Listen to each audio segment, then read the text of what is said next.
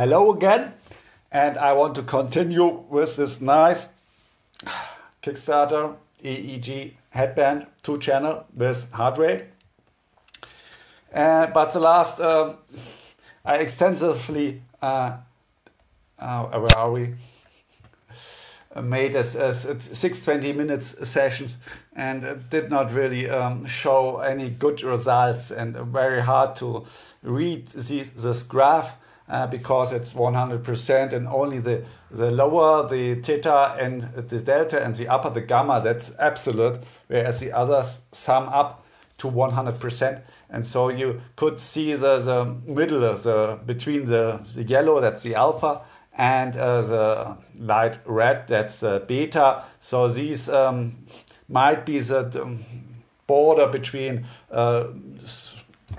low brave waves. Sorry, it's a complicated topic to really. And this time I want to focus on how data about a brain state or mind can be read in these graphs, and therefore because not that good, I reactivated the Muse headband 4-channel, because they now sell it at $198,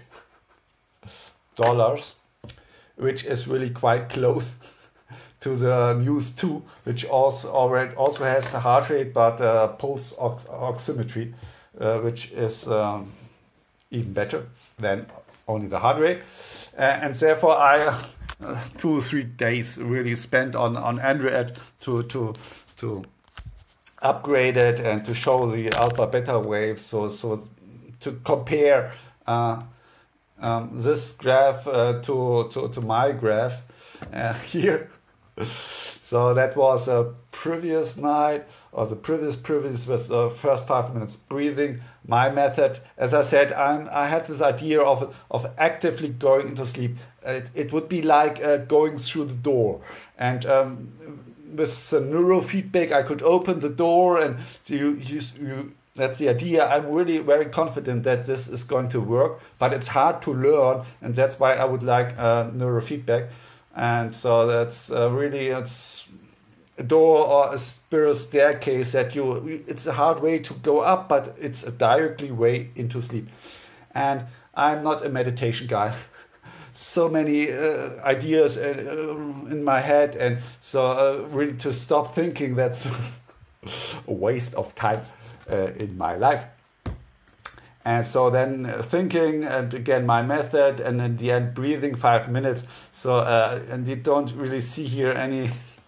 So is my app good, or is the data of the Muse any good? And so that was the second night where I changed between brain off and my method and breathing, and also not really good. But then I did compare it to the new starter, because the API of the, I still have an old version. They took the API for Android off, I guess for several reasons, and one reason definitely is because Android is sucks. It's such a shit. To program Android apps, it's horror. And so here up on the top is my Fourier transformation, and the bottom is their Fourier transformation, and there you really can see changes with these 5 minutes small sessions. But I will this night I did run it again, and so I will do this later. And yeah, now I want to show you this app. So I made this a folder version, and here you can have saved sessions. And so here, this is last night, and if you play it, back to EEG, and so here, and then you have the front channels, which were good, and so that's the main focus for me to focus, because this also only has 2 forehead channels, and therefore I did not, you see, it's hard behind the ears to get them really a good noise signal, and so it's better to focus on the 4 channels anyway. And so that was a session, and then they can have 5 minutes, 30 minutes window, but as I'm now starting, you can arrange over 60 seconds or 5 minutes. And stop the play, and just wanted to show you here this emulate. So every channel, that's to show you really that what I'm doing, it's okay. So my Fourier transformation does work, and so I have different wavelengths. So my Fourier transformation with the Hamming function really shows these 4 spikes. And you also can see, now for example, if I make, I think this is the highest frequency, and then here there's a beta, is it the beta or the gamma? The gamma wave, really the band is a maximum 80%. If I go to this, then it's a beta frequency at 25 Hertz, so here it's in the middle. You can also have 20 Hertz, but 50 Hertz is the best window. And here, so now we have the alpha, and here I think the delta or theta. I want to show you this so that you can see that here now the graphs that I'm showing you, these indeed reflect wavelengths. And okay, that was stop as the emulate, and now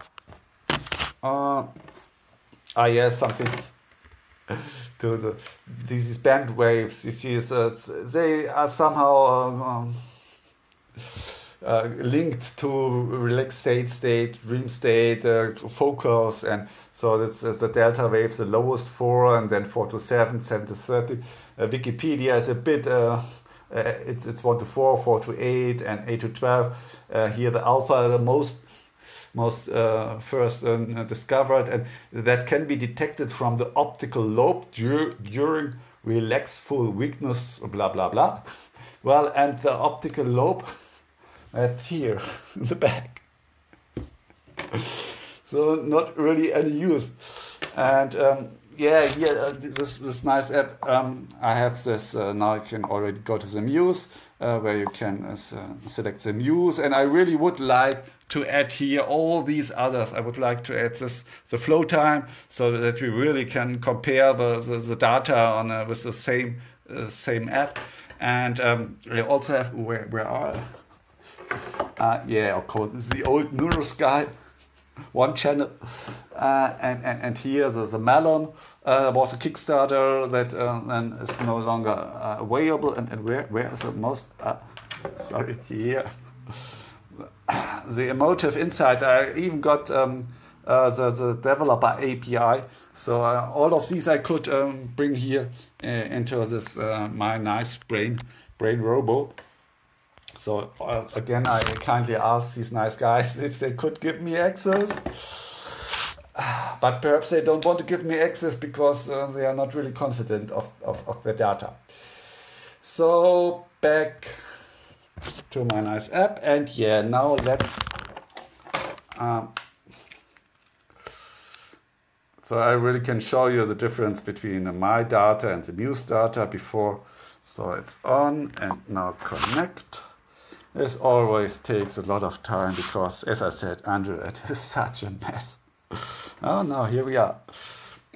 So make a bit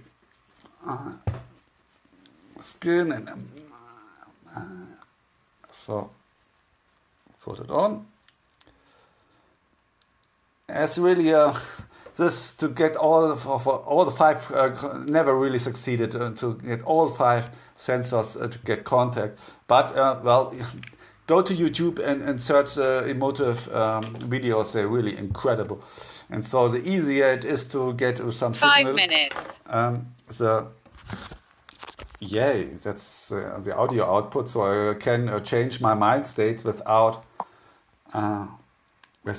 moving or opening the eyes, and so that's why I'm showing you now the latest. So here, these are the channels, and again you see behind the ears crazy, but the forehead is quite easy now.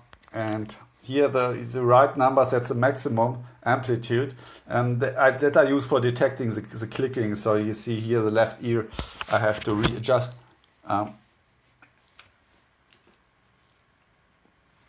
And I'm planning to also make a voice output so that you can, that's also for here emote. It would be nice if you have like the Muse to give some feedback if the sensors lose contact, because if you're making a 20-minute sessions and suddenly in the middle still not work. But anyway, we are now focusing only on the front. And you see it's like the 60 seconds. Okay, now for demo it's just 10 seconds. And if I change to Muse, you see different bands are now. Now it's the delta or theta. Is it? What is the blue? The delta is most prominent. And if I go to my, still the delta. But what's the green one? It's the next one. The theta is also very. But this depends on how you set the bands from, as I showed you, from 0 to 4, or from, as I said, it can from 4 to 7 or 4 to 8. And here with my app, it's really so the first, I think that the delta is only 1 bar, so only 1 point that I average over 10 seconds, I think, and the next one is over 2, and so there is, you have to be clever to select the bands so you really get different data. And so back to the 1 second, and here 5 minutes, no, still 1 second, and I will just give it a short try. So you see I close my eyes and then for 1 minute I will think my method, and the next minute I will shut off my brain. That's by imagining try to focus on your backside of your mind, so your eyes really get turned off. That's my way with the Muse app to get the most birds. So it's possible to look at your back head. Yeah, and yeah, I show you the Muse data because I think that's the better one, as you can also see here down below. Okay, start recording. 0 minutes. And only a short demonstration.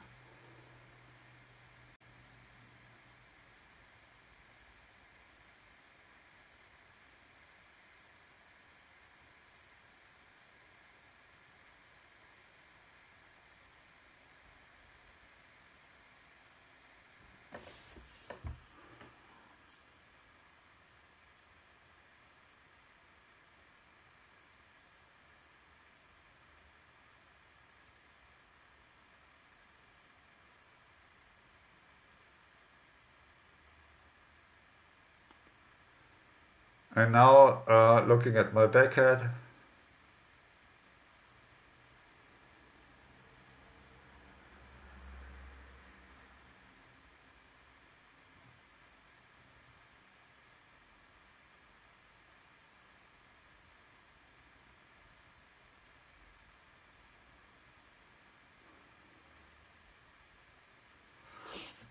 Now really difficult now at daytime to do something. So yeah, maybe you have seen some changes, and okay, you can here, if you do not sum up, then you already see here that some lines do not get any data at all, and that's strange because so it's even, yeah, right. Sorry.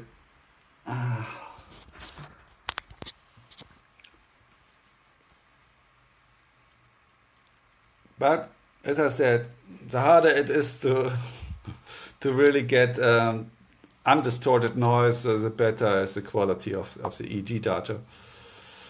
As here now I'm back to both channels delivering good data, but the backs is still It's alright. It takes a lot of time, and as I said, it would be cool if you have some audio feedback if you shut off your eyes, because you should shut off your eyes.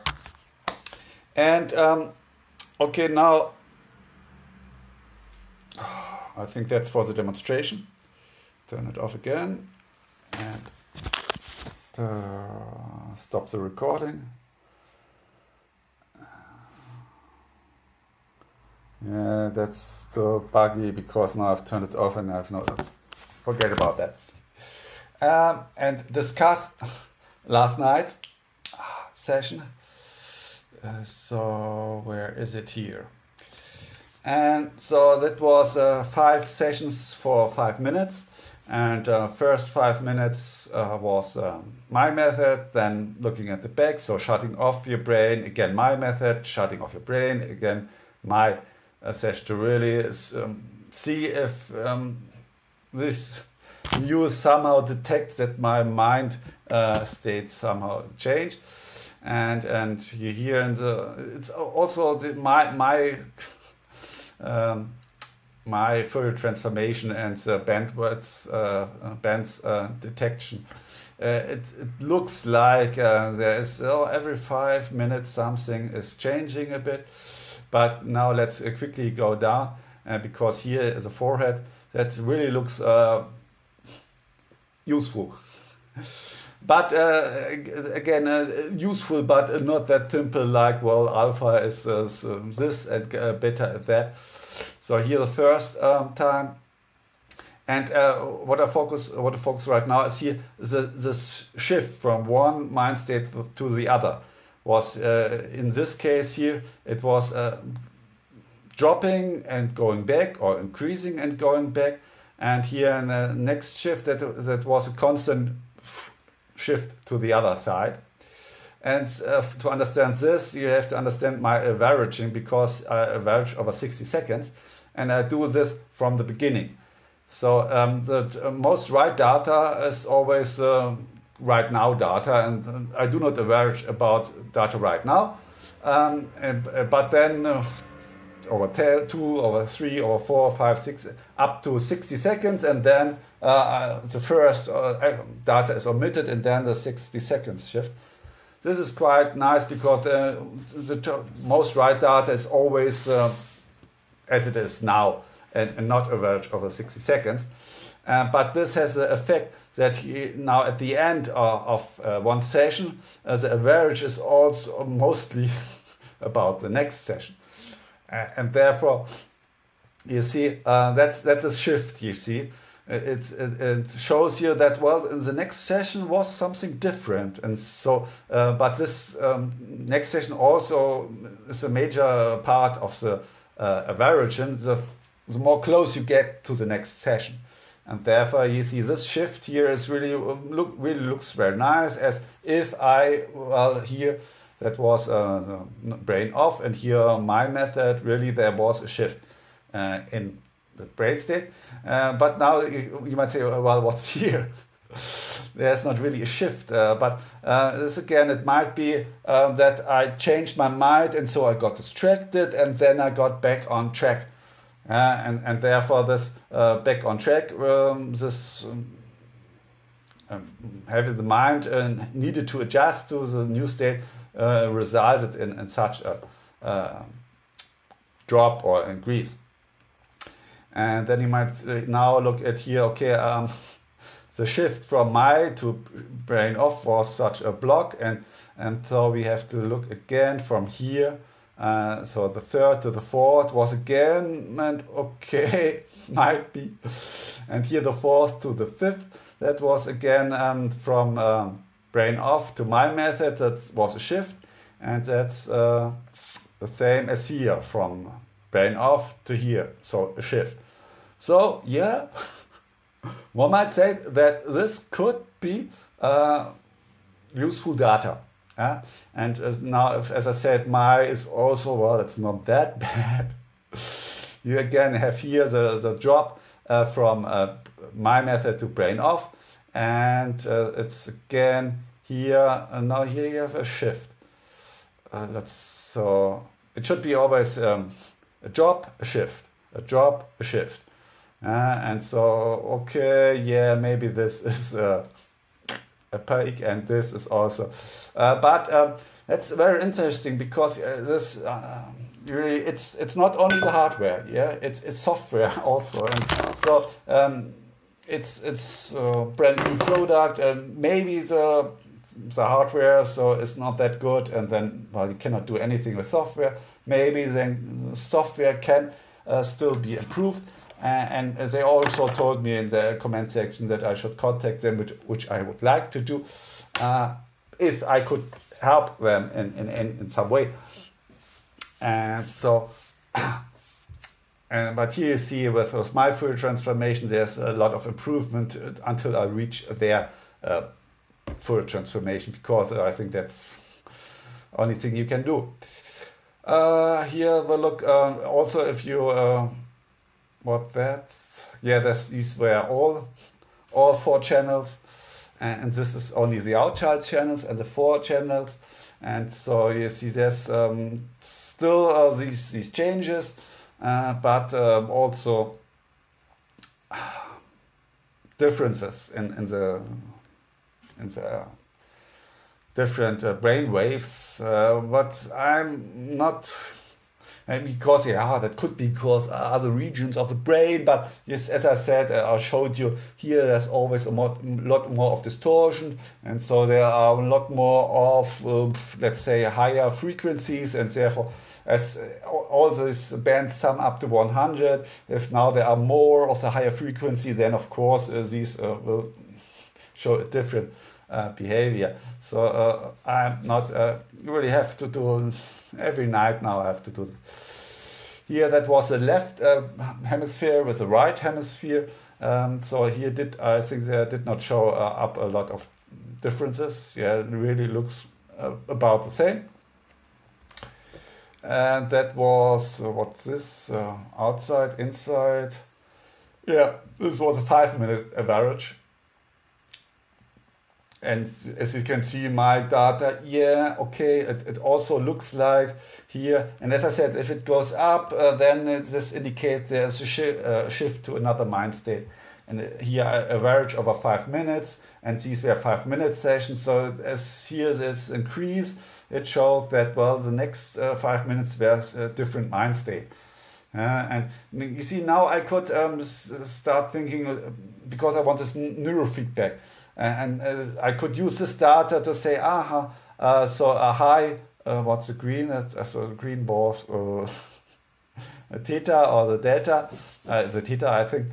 So a high theta is something specific in opposition to this brain off method. And so, but then I would say, okay, here there was a decrease, and still it went down, and only when I went back to my